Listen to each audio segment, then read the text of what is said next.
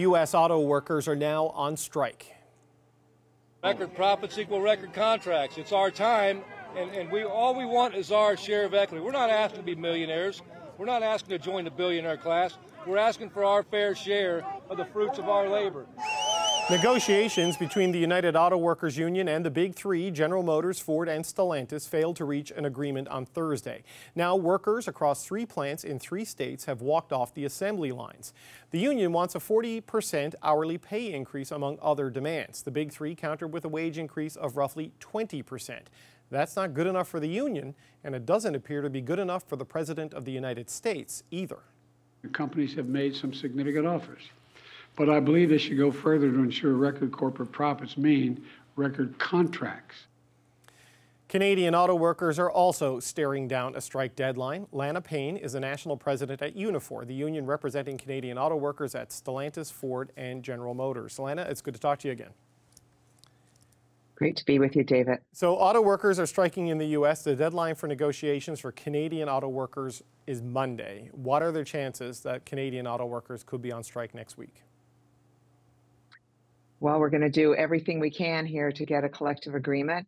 We are still at the bargaining table. I'm still at it. Our team is still at it. And we've got 3 days to go here. And we've made some progress, David, particularly at our sub-tables and our local tables. That's been very encouraging to see. And obviously, as you know, we rejected the first 2 economic offers from Ford Motor Company. Okay, so 3 days to go. You're still at it, and some progress, as you say. The gap in the U.S. is pretty large, right? Like 20% offer versus a 40% demand. What can you tell us about where the gap is right now on this side of the border? For sure. I mean, rejecting 2 offers like that tells you that we've got some ground to cover here as well. Our priorities are a little bit different, obviously, than the United States. We have different collective agreements. We're going through a transition as they are as well, but we're making sure here that, and this has been one of our priorities, that our members are protected during this transition period, that during plants being retooled, that we have strong income security. But our number 1 issue in Canada is pensions.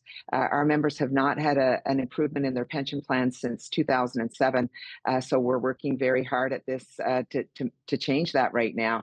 And hopefully we'll get there by midnight on Monday. If not, we have an extremely overwhelming strike mandate from our members. Okay, so we saw U.S. President Joe Biden weighing in there, tipping his hat, it sounds like, in favor of workers today, saying record profits should mean record contracts.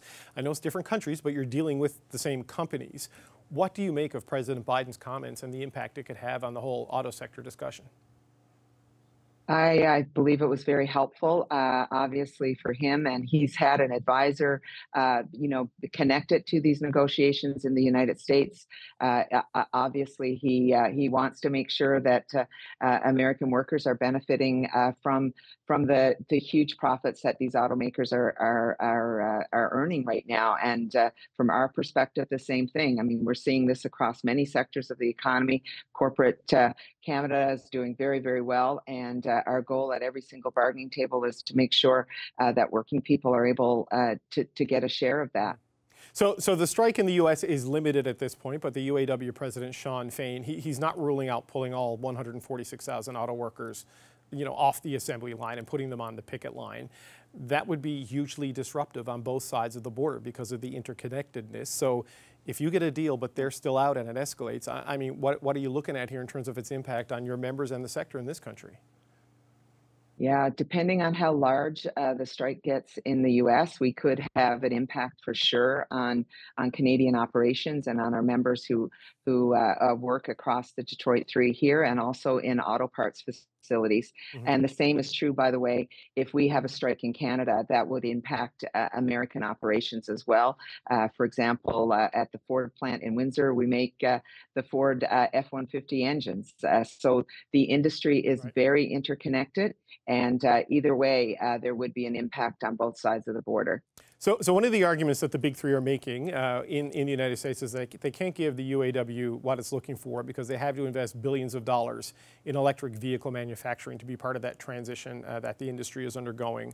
What do you say to that argument from them on the U.S. side, and is that the argument they're making with you here on the Canadian side? I mean, of course, they're making that argument. They have to make that argument. The transition is going to cost them billions and billions of dollars. There's no doubt about it. And but they're making billions and billions of dollars. So and both levels of government in Canada and in the U.S. have come forward with incentives to help with that transition as well. So I would point that out very clearly, and we're very aware of that here in Canada. But also, this transition does not work without our members, David. It is going to be their skills and their dedications that really make this transition a success. And that's been my message to Ford and to all of the automakers in Canada. Okay. Lana Payne, National President of Unifor, thanks for your time today. Thank you.